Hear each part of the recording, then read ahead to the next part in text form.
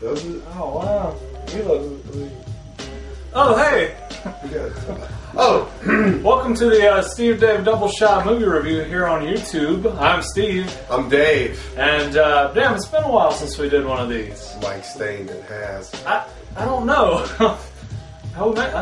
We might not have made one all summer. I don't know. But hey, we're back, and Yeah. prayers are answered. The last one was Nosferatu and the City of Lost Children. And That- that was a while ago, and what is that? we're doing this one on a whim to get back in the motion, so we're going to be rusty. Usually we do some fact-finding and try to know little things for you, but what do we know about these two we have tonight? Well, tonight we got 1991's The People Under the Stairs from Wes Craven. Name and horror.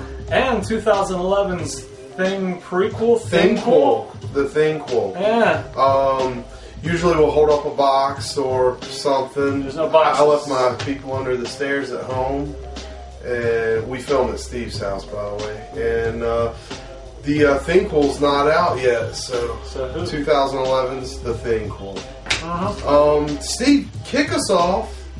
1991, Wes Craven's, which, by the way, he'd never fucking seen. I think I'm the last person on earth to see this movie. I've known about it since it came out. I just, there's those movies you never get around to seeing until we agreed, and we're doing this for you, Matt, reviewed this movie. Anyway. Yeah, one of our fans. Our number one fan, Matt K. He's our number one fan. Big homie. Anyway, this is 1991's... Based on a true story. Really? What? So, two people had some kids they kept in their basement.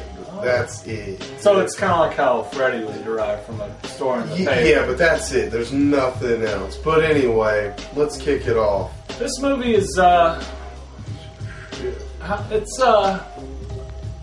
was okay. It's a coming-of-age horror film. About a guy named Fool who wants A boy to be... named Fool. A boy named Fool growing up in the slums of LA, I believe.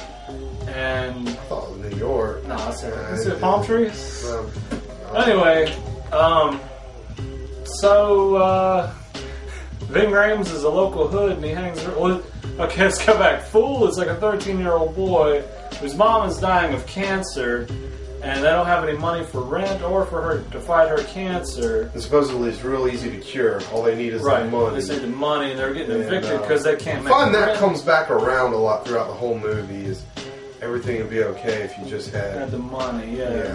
And Ving Rhames is a local hood that hangs out with the family, and he's like, hey, we need some gold from the fucking landlord. Yeah. And they're about to be closing down their building. They upped the rent astronomically, so no one could afford it. Everybody moved out except for Fool's family, and they want to blow the buildings over and build new condos and make more money. Because condos in the ghetto make sense. Yeah, it does make sense. Gentrification. Yeah. Anyway, so Ving Rhames and Fool hatch a plan to go rip off the landlords. With some dude. Yeah, with some white dude. I forgot his name. Anyway, there's apparently some gold pieces. Yeah, gold pieces in the house, which will yield them a lot of money, and they can pay the rent and fight the cancer and everything. So they go in to get it. Thus, the adventure begins. And the house... Fool's first foray into the house. Yeah. Where he finds there's a pretty daughter who seems normal, but something's just not right. AJ Langer of Escape from LA fame and My So-Called Life, if anybody remembers that show. Also, Fool's older sister is the chick from Nightmare 5. The swimming chick. She is. Is this Ving Rhames' theatrical debut? I would maybe bet on that. Whatever. So. It's early Ving Rhames. You gotta love Ving Rhames. Yeah. But the adventure ensues. He finds that there are people living... Under the stairs? I believe so. And the kids are kind of tortured by the ways of hear no evil, see no evil, speak. They cut their ears off or cut their tongues out. And they're super, super crazy Christian fundamentalists brother and sister, who live there, and they want everyone to burn in hell. Yeah, burn in hell is commonly said throughout the movie. The brother, did he come across to you as kind of Bruce Campbell-esque? The brother. Oh, no, he's the dude who plays the preacher in Silver Bullet, who's the werewolf. Yeah, it just says mannerisms. If you've never seen mannerisms. Silver Bullet, I just gave away the twist. But just his mannerisms and kind of the way he carried himself is kind of Bruce Campbell-esque. Huh? Didn't see it at all, no. Huh. I did like him in the Gimp mask and how they get up with the shotgun, and that was great. All in all, it's alright. It's a coming-of-age tale of classism.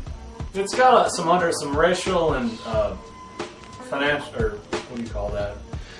I got a message from undertones. because the message I got from the whole movie is it's not about money is to be earned, it's about money is to be found from someone. I mean, no one had the idea of let's go get jobs. Nah. They're like, no, these people have the money and it's wrong. They shouldn't have it. Yeah. Well, yeah. You never see one like, man, just leave me their shit. Let's go do our own. Maybe that's just me. I don't know. Maybe working, man. That's so passe. Let's go occupy Wall Street. Yeah, fuck it.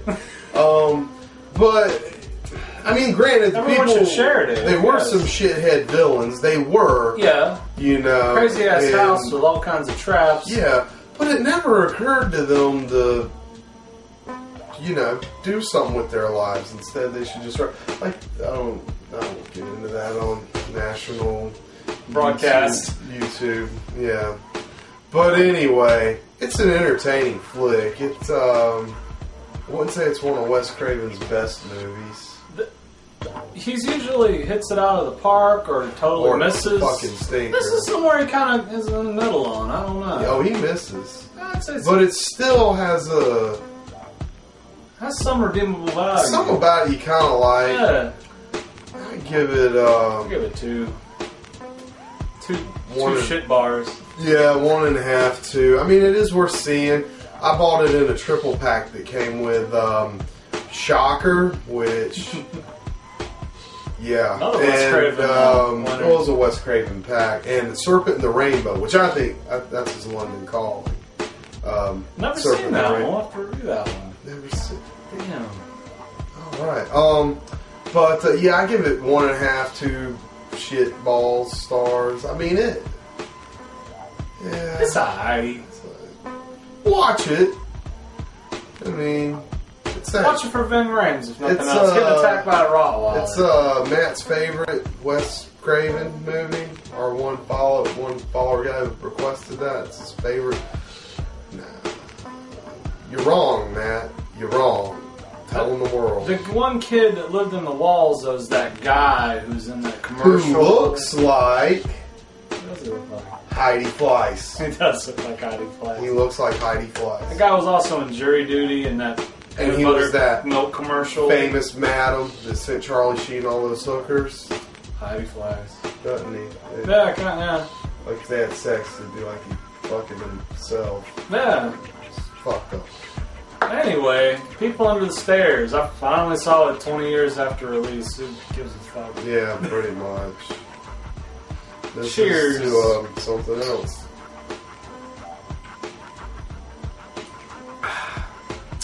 That was nice.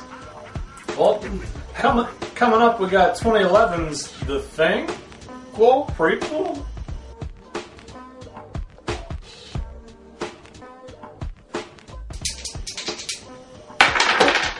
Damn. 5. What does that mean? 5 stars? We'll see. Welcome back, America and the world. He's Steve. And I'm Dave. And we're back at you with the Thingquel 2011. Is this movie 20 years or 30 years, pardon me, in the making? Not so much. Not so much. And geez, couldn't they have called it The Thing before or something? The Thingquel. I just had. How lazy? Oh, just fucking. I don't care if they called it The Thing, but here we are reviewing The Thing 2011, directed by some European guy. And what we have here is the prequel to John Carpenter's The Thing. What year was John Carpenter's The Thing? 82. Exactly. The year I dropped. For some reason, I always thought it was 80. I love one of my most favorite movies. He was making the fall. Did we review The Thing? Yeah. We did, and I think I got 5. That was great. Solid. But anyway, this is a prequel. And what it starts in is with the Norwegian camp. And if you watch the trailers, we saw the trailers and we were first little because there's some American chick in it and all that. And we're like, Mary Elizabeth Winstead. Whoever the hell that Death is. Proof, Scott Pilgrim, and Final Destination 3. Who was she in Death Proof? She was the cheerleader girl who sang. Didn't recognize her. Yeah, she didn't really do much. But we saw the trailer and we're like, come on, they're Norwegians, come on. But the way they work in the Americans, it works. Makes sense. It works. And what we have here is basically a Norwegian group, and they find the thing. I thought it was a pretty cool movie because it does. The pacing of it is a little strange. It starts off a little too quick paced, a little too in your face. Mm-hmm. Because when you watch John Carpenter's The Thing, there's a little more tension building and stealthiness to it. Yeah. But later the movie does break way into that, and it's pretty good. One cool thing is all the carcasses that they find in the original thing, well, are accounted for. Are accounted for.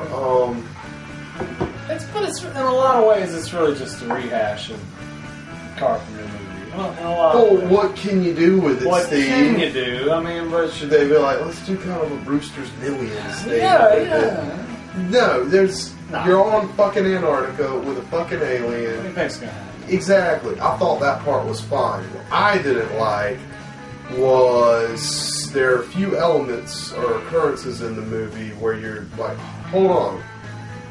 What the fuck did that just happen for? A couple of things that are a little like, why did we need that? There's a crash involving a air vehicle, which is kind of like... The crash was fine. It's what it did. Why the hell did it do that? People surviving it. Really? I don't care about that. You're watching a movie about an alien on a block of ice. I can suspend a little disbelief for that. Mm-hmm. You know, so what? They survived. Big deal. Help keep the story moving. Whatever does that, keep it moving. The guy from Animal Kingdom's in it. I don't even know his name. Animal. It's a good movie. It's Australian. Okay. That was cool. I mean, it was cool. The only thing I didn't like is they made the thing yell, scream, roar. Yeah, it was a little too much. Way too much. It would have been creepier if they did like in the original, give it that low guttural and that was fine. Yeah. That would have been cool, but I mean, it fucking just belted. It screams. Did you notice the part I told you about? They're louder than the explosion. Yeah. And you're a little like, made your fucking ears bleed. It's like too much of that Transformers business just in the face. Shit. Yeah. But I will say, as far as new horror movies go, it was killed for the decade of new horror. It was quality as far as overall. Yes. It was not too much CGI. Not too much. They even say there was... The CGI that was in it was actually really good, especially when it's bent backwards and there's two heads. I gotta say, that was damn good. Yeah. I didn't see any practical effects. I heard tale of such, but it not... I saw some practical in there. Where? I can't remember offhand. It's been a couple weeks since I saw hard, it. But I didn't see it. I don't know. But, yeah, well, I know about this movie as it was being made. And so did everyone, Steve. Pretty much, what I expected. I was not thrilled or let down. I thought it was a little better than I expected, except for the screaming. Yeah, that was the only part. Maybe they'll fix that for the home release. I wish they would. If you're out there watching, Universal, it takes out the fucking creepiness of it. It neuters it. Yeah. And at least they're letting in 3D. Today's kids might need that kind of shit, but I still like to really watch a movie and enjoy it, and not cringe. I mean, it's not Godzilla. Yeah. Godzilla screams. I don't know. The Thing works in stealth, and a little bit when it gets the stealthiness of it. I will say, as far as new horror movies go, it is great. You can, though, they did do this, and I have to give them credit. When it comes out on disc, you can watch it, eject it, put in The Thing, and it goes... Very much so, yes. Like it would be one big movie. Except you'd watch it, you'd be like, man, the second half of that movie's so much better because it was directed by John Carpenter. It has Kurt Russell, Keith David, Wilford Brimley, and that guy Norris. Who I always forget his real name, but I recognize him from so many other movies. That one guy. Oh, and the guy from the Warriors too. He's in. Oh yeah, Thomas Waits. Yeah. He was a warrior. Yeah, he was a warrior. And then that guy that watched the dogs, who's in all those movies. Yeah. But do check it out. I'd say it's worth seeing in the theaters. I give it a. Well, it's probably by this point in the dollar theaters. Yeah, probably. The way it moves nowadays. If you have a dollar theater still in your town. We don't. $2. Yeah, unfortunately. Well, there's one in Spartanburg, but who the fuck wants to go there? Yeah. I give it a 2.5, 3 stars. 3? I give it 3.5. Yeah, I give it 3. I say as far as new horror goes, because think about it. When was the last time you saw a horror movie made since the mid-90s in the theater that was good? Remember when we went and saw a remake of Fright Night? What the fuck were we thinking? Be glad we didn't review that. I'll review it right now. I saw... No. Call me crazy. But going into it, I didn't know nothing about it. I liked The Ring. The original Ring. The American remake. And I can see that was before America went all J-horror crazy, you know? Yeah. And the Japanese love some fucking ghosts. That was cool. And I did pretty much the same premises I went in to see Blair Witch. And I liked Blair Witch. I didn't like Blair Witch at all. You didn't see nothing. It was your mind that scared you. But anyway, those are just 2 instances I can think of. But what I'm saying is... New horror is few and far between. Yeah, but that's what I'm saying is you look at the thing, cool, and it was, well, there are a couple parts at the beginning where you don't know how the movie's going to flow, and you're like, something's not right, but it ebbs out and evens off.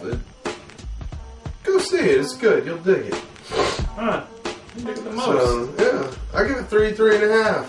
Now compared to Carpenter's thing, nah. Hails. Not like Hails either. And all that shit was happening right in front of you, too. That was real shit. Real Touch shit. it. Yeah, how about a shout for the thing, cool? Anyway, America, thanks for tuning in with us. We'll be coming back at you. We're a little rusty tonight. Probably because you just came in, we just shot. Usually we get getting drunk. A little drunker, yeah. Yeah. So we're judges right now. Yeah. But do send in any comments, questions. We appreciate the feedback and the new subscribers. Hey, Yeah, I noticed you. Thank you. Subscribe. Thank you so much. And questions are always welcome, and movie requests. Request a movie, we'll review it. You might tell us something we've never seen before. Dreams do come true here at the Steve Day Double Shot movie. Yeah, you just keep on dreaming them. Yeah, cheers. Whatever, yeah. Let's, something. Yeah.